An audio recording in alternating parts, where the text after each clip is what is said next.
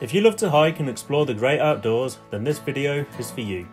In this video, we are going to take you on a tour of the Great Island Trail, which is widely regarded as one of the best hikes on Cape Cod.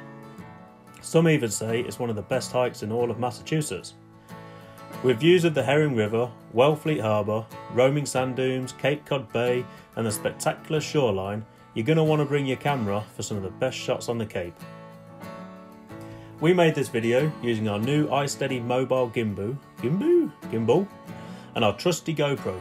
I'll leave a link in the description so you can see all the gear we use to make our video and save money while we travel. This spectacular trail is located near the town of Wellfleet, which is a quaint town located halfway between the tip and elbow of Cape Cod. To get directions, we use the All Trails app, which I'll also leave a link in the description. The trail has its own parking, but it fills up fast even in the off-season, which is when we visited. There is an area for overflow parking, but again, to avoid parking issues, just plan accordingly. The trail is a 4.7 mile heavily trafficked loop that also has an option for an 8 mile loop if you choose to venture out to the Tavern site and hike out to the tip of Jeremy Point.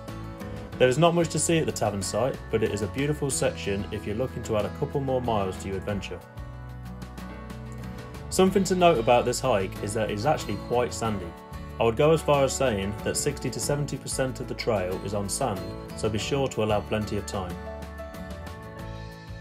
As you leave the parking lot, you will make your way through a beautiful forest before arriving at what's called the Gut, which is a stomach-shaped section of the Herring River.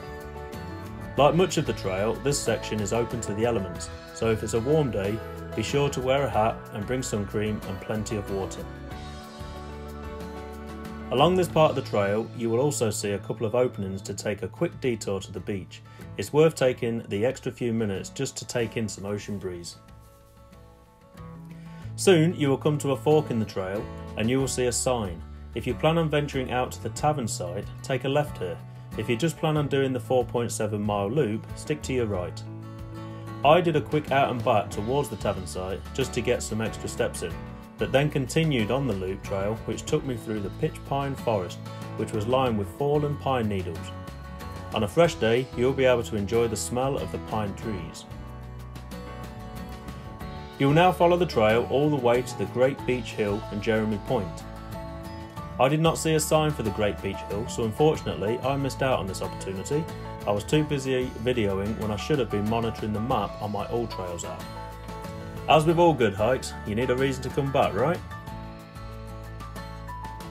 As you continue on this hike, you quickly realise why people claim it to be one of the best hikes on Cape Cod. There is so much to see and it offers a variety of scenery. When I finally got to Jeremy Point, I climbed up a steep sand hill to the Jeremy Point lookout. Not sure if you've ever climbed a sandy hill, but wow, it was a serious leg workout. It was worth the pain though, as the panoramic views were simply magnificent.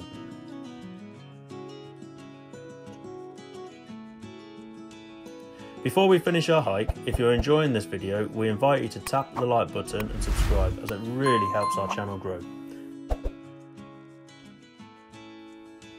After you hit the beach at Jeremy Point Lookout, it's a long straight stretch back towards the car.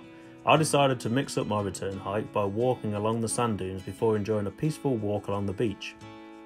Just be sure to exit the beach once you're back near the Gut and simply retrace your steps back to your car.